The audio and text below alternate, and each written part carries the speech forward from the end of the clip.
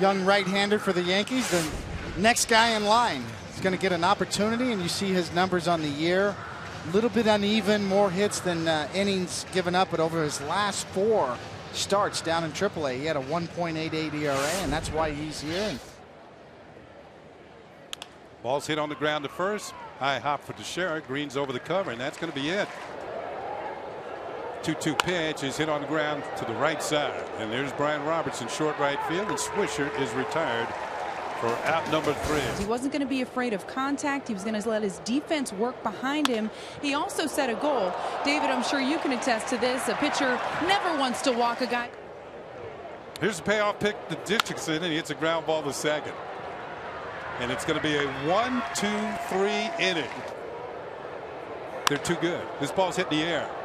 Fly ball to left center. Brett Gardner's calling for it. So is Ellsbury. It's going to be Ellsbury who makes the catch. 3-2 pitch again, and Santana swings and misses, strike 3. Payoff pitch on the way to David Murphy. And he takes call, strike 3 over the outside corner. Here's the pitch, and it's hit high in the air to center field.